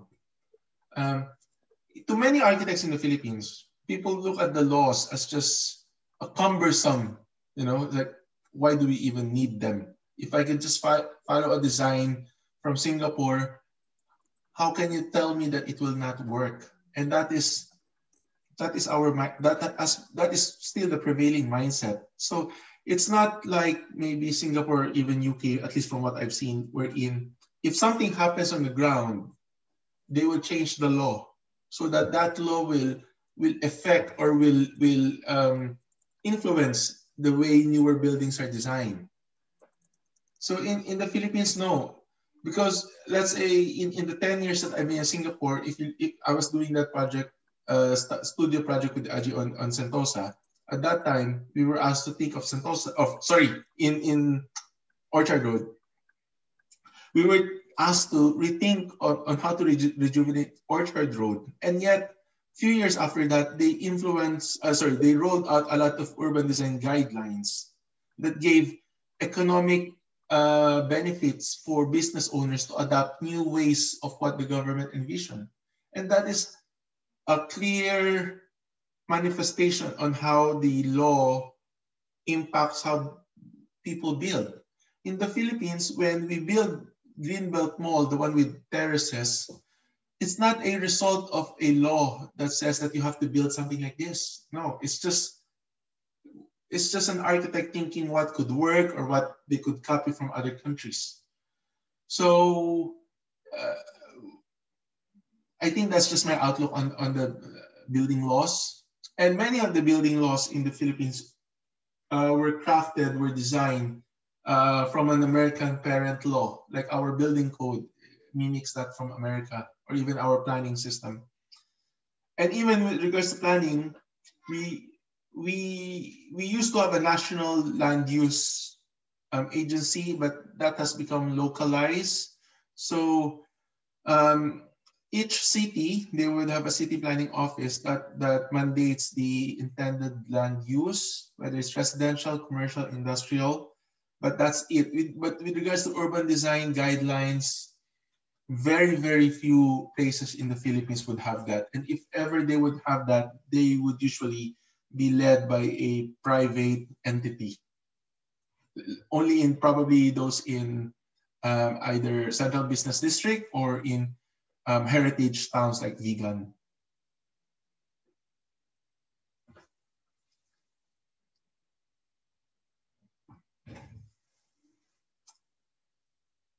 So any more question? Yes. I'm sorry. Is there any more questions? I want to ask a question, Mr. John. Okay. Yeah, Who's I'm this? from group 3. My name is Sultan. Okay. Yeah. So when you tell us about the characteristic of the historical building, you tell us about the colonial age in Philippines, and you show us the building which has a unique characteristic. It is consists of two mesing. The lower zone was made from stone, and the upper zone is made from mostly from wood, right? And Yes. the upper zone is extended outside. Yes. Yeah. And you said that when the earthquake happened, it will move independently. Yes, Actually, like that. yeah. I want to ask the question: how can it move independently? Do the columns and beams have the separated material too, or how can it move? Okay. Can you Okay. yeah? Yes. Yes. So these two photos are not in the same house, but the logic is the same. So look at this photo. So it's stone and this is wood, yeah? Now what I'm saying is that this floor, the structure of this wall, this floor does not rest on these walls. So basically, you could demolish these walls and this floor would remain standing, even though it's cantilevered. And it's evident in this photo. You see, this is the post. This is the wooden post that supports this floor. So this post runs from the ground, and then there are joists or soleras in this floor. It goes up, and then it supports the roof trusses. But this post and this is not connected. If I will try to sketch in PowerPoint, it's just like, so imagine this is the floor, and then this is the post. Then this is the wall. That's the thick wall. So they are independent of each other. This is the facade wall of the first floor. And it's like that. So that's the section. So they are quite independent. So even if this crumble, this structure would remain. And they are made from wood more lightweight than the stone. So the stone itself, it's not become some structural element, right? It's like a facade only. Yes. Oh. Yes, correct. It's more evident in this building. Yeah, it's just a facade only. I've done a restoration project, not by myself, but helping another architect in a restoration project in one of houses like this, and they had to remove the walls one by one and put them back together in order to do a proper restoration work. But the whole first floor remained intact, remained operational. Yeah, so yeah, so that is just the technology behind it. Yeah, thank you, Mr. John, for the answer. Actually, my group also have another question. Maybe yes, please. Mr. Ricky, can you open mic to or Yoke? Sorry? My friend will tell the question. Can you turn on your camera? Okay. Wait. I mean, whoever is asking the question. Please, if you ask the questions, turn on your Okay. camera. Yeah, sorry. Okay. Yeah. Yoke, will you ask your question directly? Where is Yoke? Yoke, Yoke Where are you? turn in on your Semarang. camera. Is And it then, Baskoro Tejo? no, Baskoro Tejo is my colleague. Oh, sorry, because I saw, No. I mean, I just want to see who am I talking to. Sorry. Okay, anyway, yeah, so what's the question? Yoke, yeah, please turn on your microphone and then ask directly. I'm sorry, I cannot open my camera right now. Okay, it's okay. Yoke Milyono. Okay, if you know, if you can't, then it's all right. I'm sorry. Thank you for your very No insightful problem. presentation, Mr. Marvin. First, besides the positivity and optimism of the Filipinos, is there any Sorry, I didn't hear that clearly. What's that? besides the positivity and the optimism of the Filipinos, okay, is there any special behavior of Filipinos or Naga City citizens that differentiates Filipinos from other countries? The second one is, are there any... aside from the positivity of the Filipinos, is there special traits that differentiates Filipinos from other countries? Is that the question? Yeah. Okay, okay. What's the second question?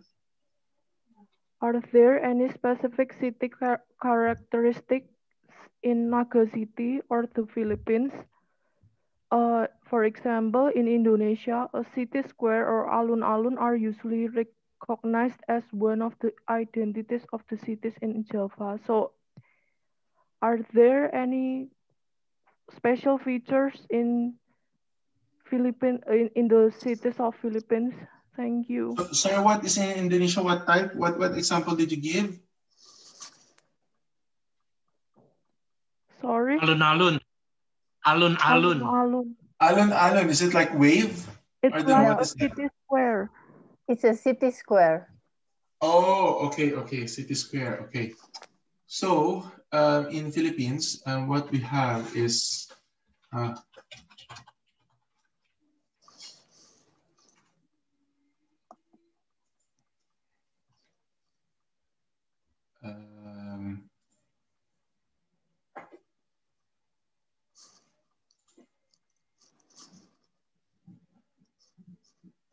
so I think for us, what we have is the loss of the Indies during the Spanish time. Or I think I've mentioned before the Leyes de las Indias. Or this is in Intramuros in Manila. And what that means is that if you go to the top view,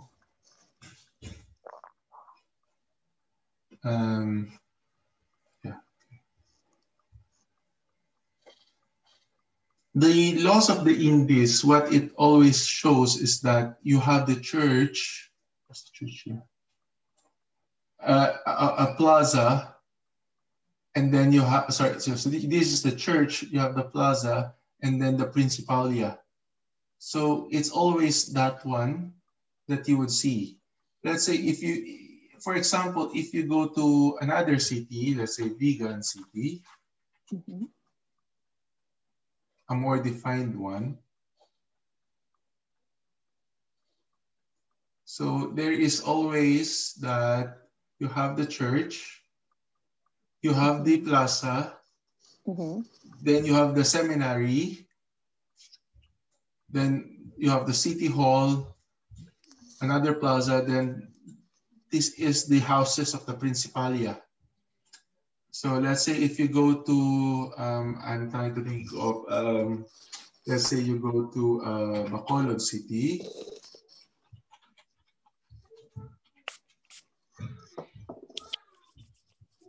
So Bacolod City, they would always have that plaza in the middle. and then surrounded by schools, by halls of justice. So that is more of the Spanish planning. And then, so that is evident in every towns in the Philippines. If not Spanish, then you would have the American. So for American, then you could just say, let's say, Baguio City. So for Baguio City, it's more, I mean, for American planning, it's more grand. You know, this is the city hall. It's, you have a feeling like a central mall. So you have a lake, you have public grounds, and then with the commercial centers around it. Or even in, let's say, Cebu City. So Cebu City, so in the case of Cebu, this area is the Spanish area, Spanish colonial area, and how it's more regular street grid with city square.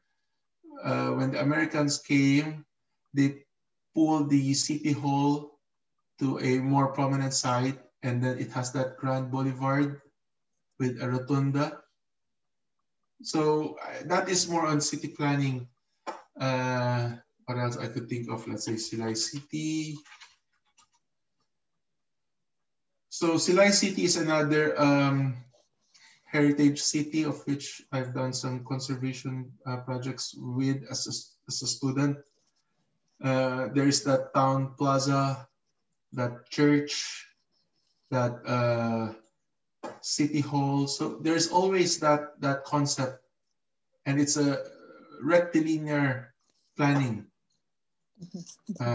So I think that's is that the answer that you are looking for? Joke, Yes. Do you still have questions? No, thank you so much. Okay. Yeah. So look at this. Look at this planning. This is a small town, and the planning is you have the church, you have the square, and then you have the houses of the principality or the rich class around it, and it's all rectilinear from it. So that is a typical planning.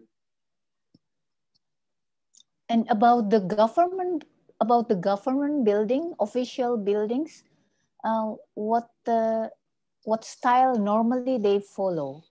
Oh, okay. You can guess. Spanish, no? No. It's this style. It's this style. So for us, it's usually. So I'm gonna show you example. Okay, I'll tell you why.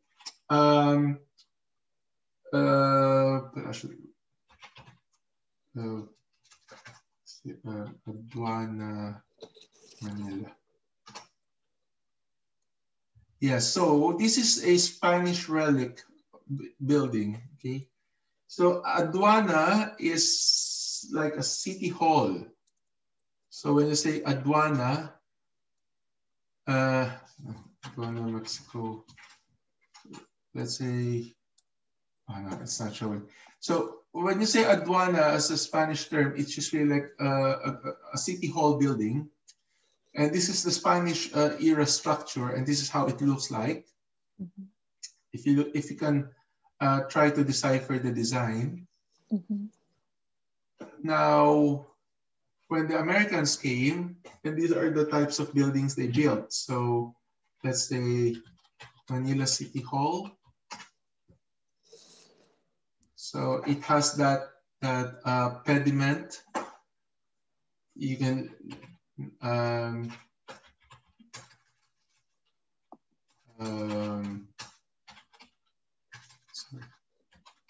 Negros.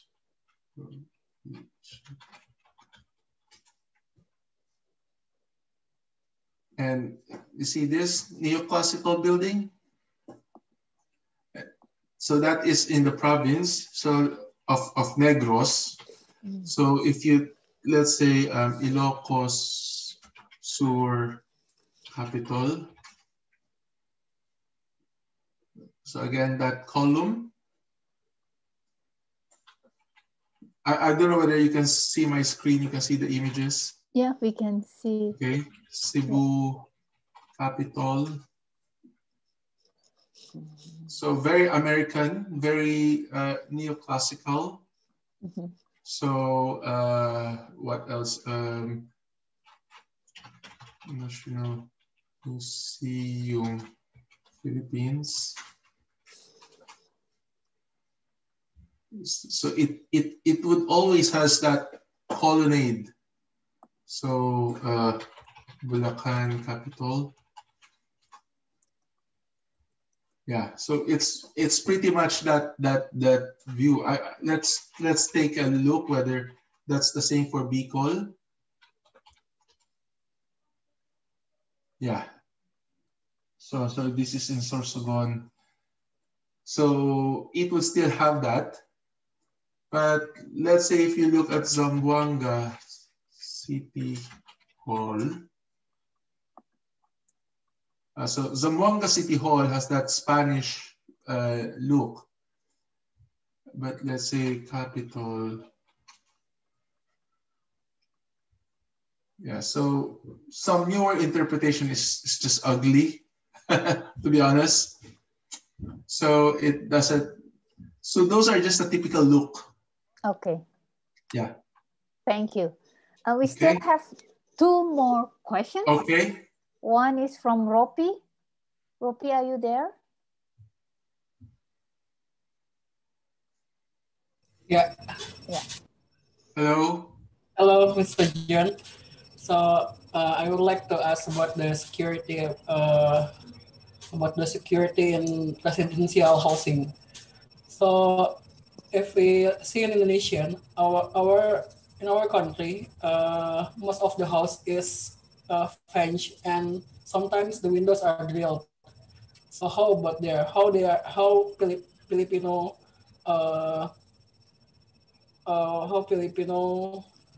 prevent from the thief or crime, or how they communicate with the community to prevent that.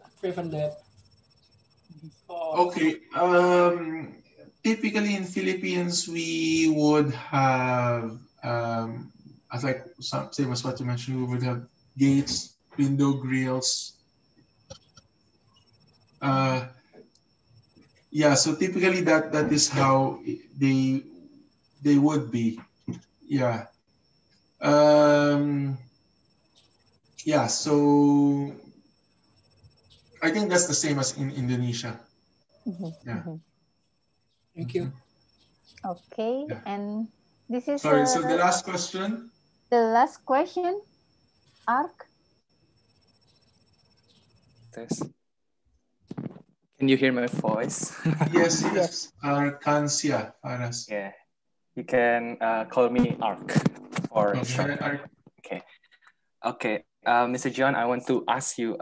Maybe this is the most random questions in entire discussion.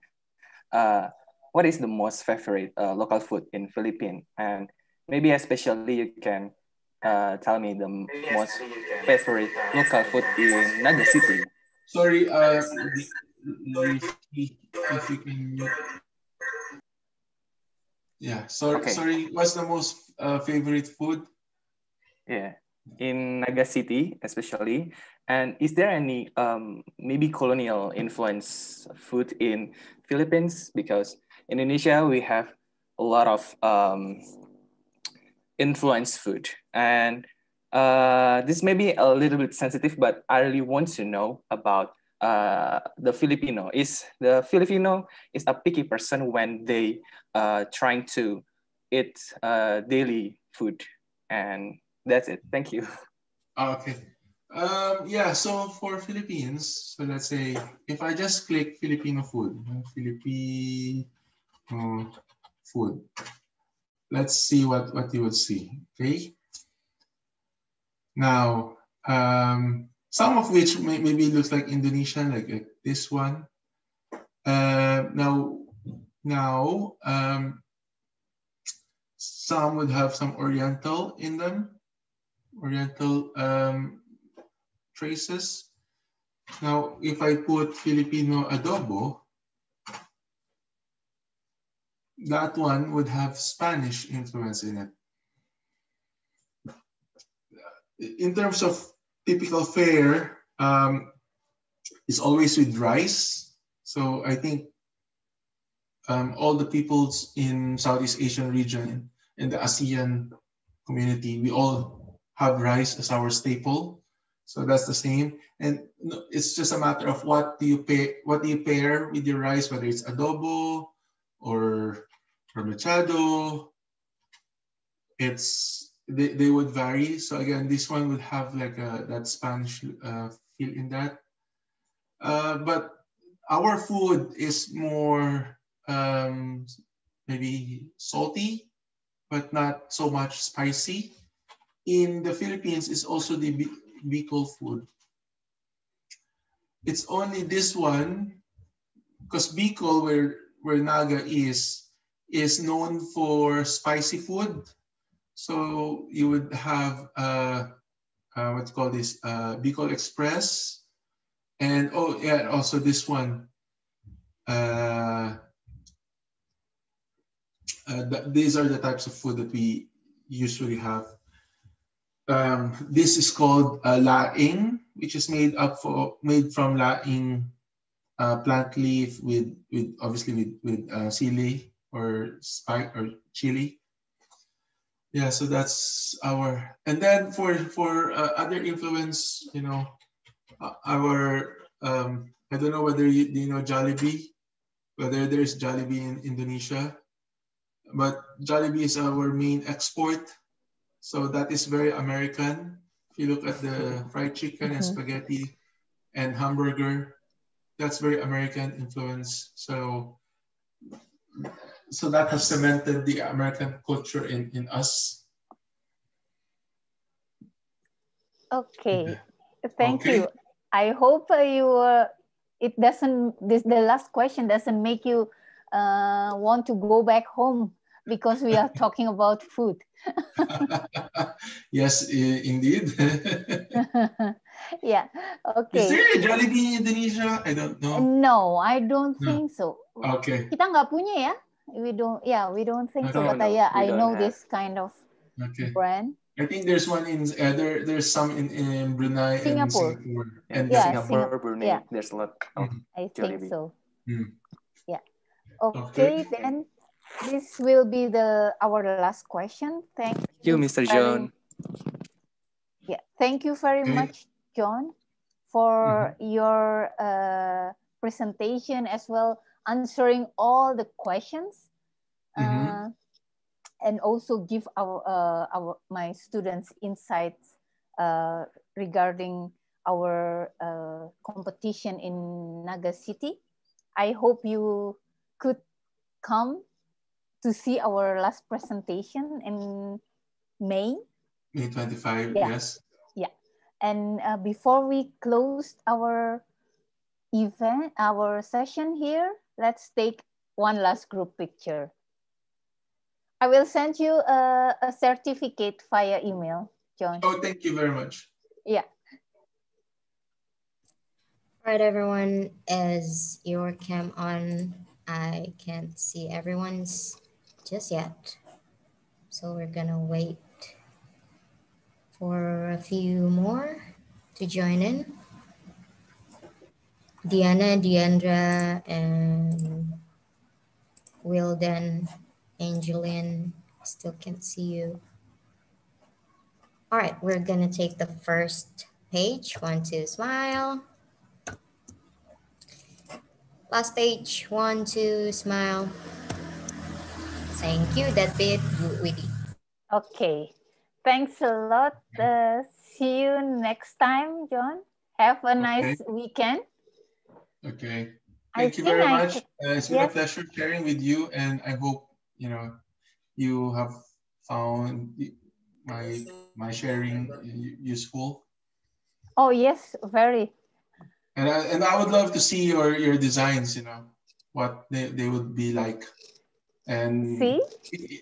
And I would love to see your designs, you know, your proposals and how they would be like. And you know, even during that time or in leading to that, if you have some questions, you know, just I mean, you could course them through Widi.